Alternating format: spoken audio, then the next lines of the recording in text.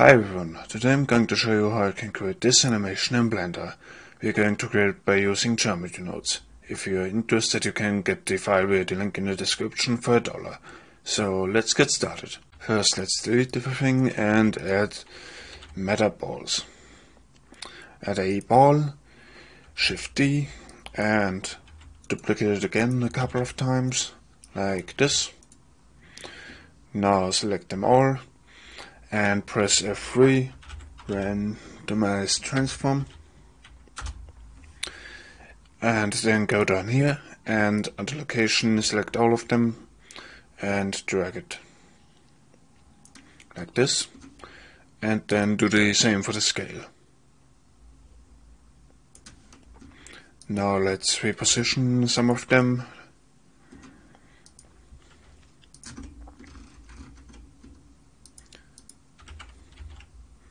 I think this looks good. Now select the mesh, go here, and resolution viewport, set it to 0.2. Now Ctrl A and visual geometry to mesh. Now let's add a Displace Modifier and set the coordinates to object, press new and select go here and select clouds. Set the size to 2, and now let's add an empty plane axis. Select the mesh again and select the empty for the object. Now if we select the empty and move it or rotate or scale it, the modifier will move along with it. Now with the empty selected, let's press I and keyframe the rotation. Go to frame 251 and set the Z rotation to 360 and keyframe it. Now go down here to the timeline and press T to make it linear, and now if we press play, it's going to loop seamlessly.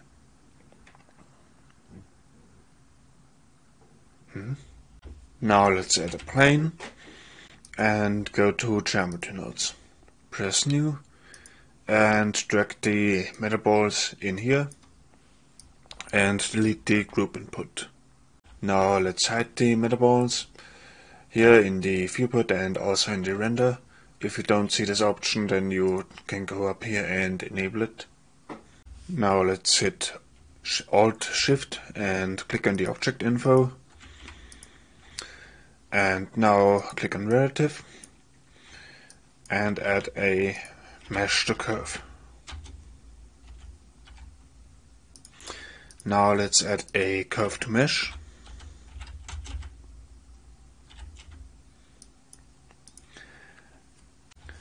Now we need an extrude mesh. Set that to edges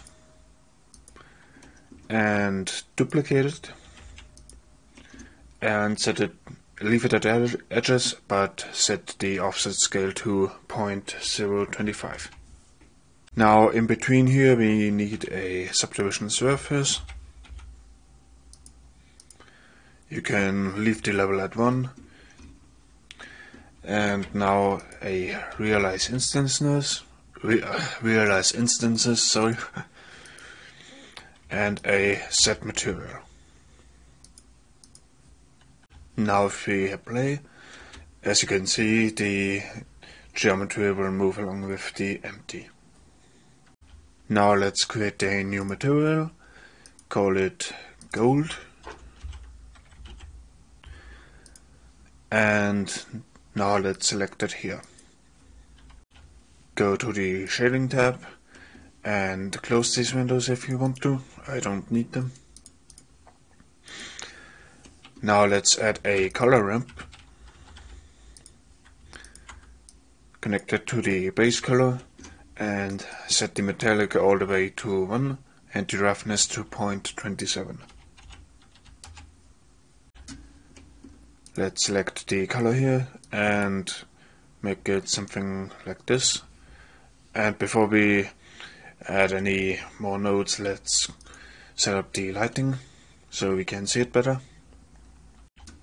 I'm going to go to color and environment texture I'm going to leave a link to the Hdri that I use in the description. Now let's make this transparent.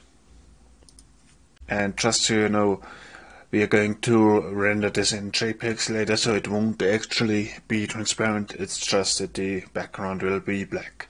If you want it to be transparent, you need to set it to PNG and RGBA. Now let's continue working on the shader. I'm going to make this a golden color, like this for example.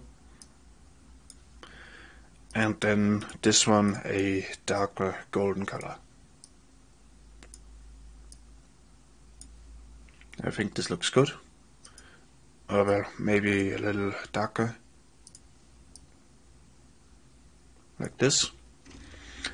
Now if you have the node ring light installed, you can select the color lamp and press Ctrl T, delete the image texture and connect the vector to the factor. And connect the object to the vector here. Now let's add a Musgrave texture. Set the scale to 400, the detail to 16, and the dimension to 0. Now let's connect the vector to the normal. Add a bump node. Set it to 0.3. And now let's add a noise texture. Set the scale to 12 and the detail again to 16, roughness to 0.45.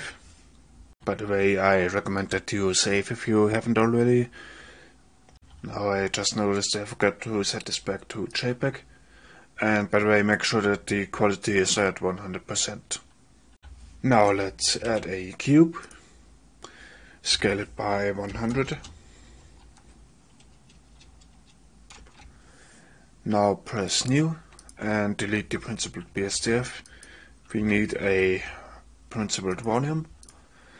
Connect the volume to the volume and set the density to 0.1. And as you can see, we can't see anything now, so let's go back to layout mode and set up the camera. So I'm going to position my view the way that I want it. Like this for example. Shift A, add a camera. Control Alt 0 to go into camera view. And rotate it on the Z axis. Like this for example.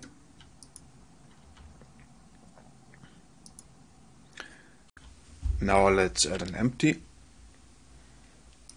This is going to be the focus point of the camera and the lights that we're going to add in a second. Now let's go into preview mode.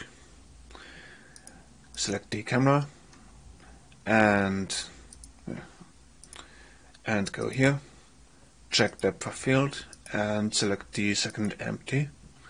I'm going to set it to 1 for now. I think that's still too high. 0.2 looks good. Now let's add a spotlight. And under the constraints, select track 2 and select the second empty again. Now as you can see, anywhere we move it, the light is going to focus on the empty. So let's go into camera view, rendered view, and G Shift Z to move it on the X and Y axis only. And let's try a power of 25,000. I think that's too strong. Let's divide it by 2. Again divide it by 2. Maybe 1000.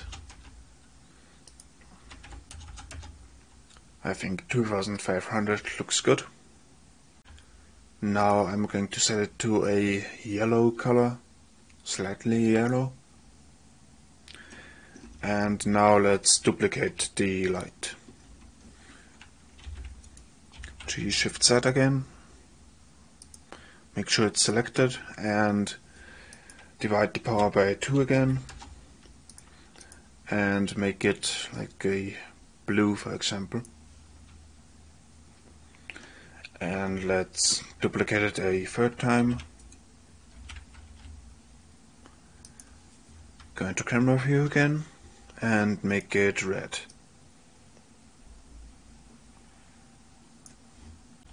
Now I'm gonna set it to a slightly yellow color like this. Yellow, red, or whatever this is now. I think that looks good. Now let's go to the render properties. I'm going to render it at 128 samples with denoise enabled.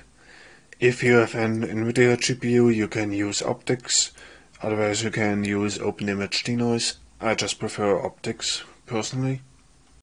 Now under color management, set it to standard, and the look set that to high contrast and the exposure to -1. This just makes it look slightly better in my opinion. Now for the compositing, I have this simple setup. Just check use nodes. To get these options here, you need to enable denoising data and then just add a denoise node and set it to accurate. Now let's set the output folder. I already created one for that. Let's call it abstract shape. If you put an underscore after the name, Blender is going to automatically assign numbers to the frames. So now let's hit accept and save one last time. Once it's done rendering, I'm going to show you how I can composite the separate images into a video. So now let's go up here to render and render animation. After it finished rendering, let's close this window and go up here to the plus sign and go to video editing and choose video editing. Now let's set this to FFmpeg video, set the encoding container to MPEG-4 and the output quality to perceptually lossless. Now make sure that you're on frame 1, hover over this area here, over the file location, press Ctrl C and Shift A, image sequence, and paste in the location minus the name. Press A, and as you can see, every single image has a different number. Now hit enter, and now let's hit render animation again. Now it's going to compile the images into a video.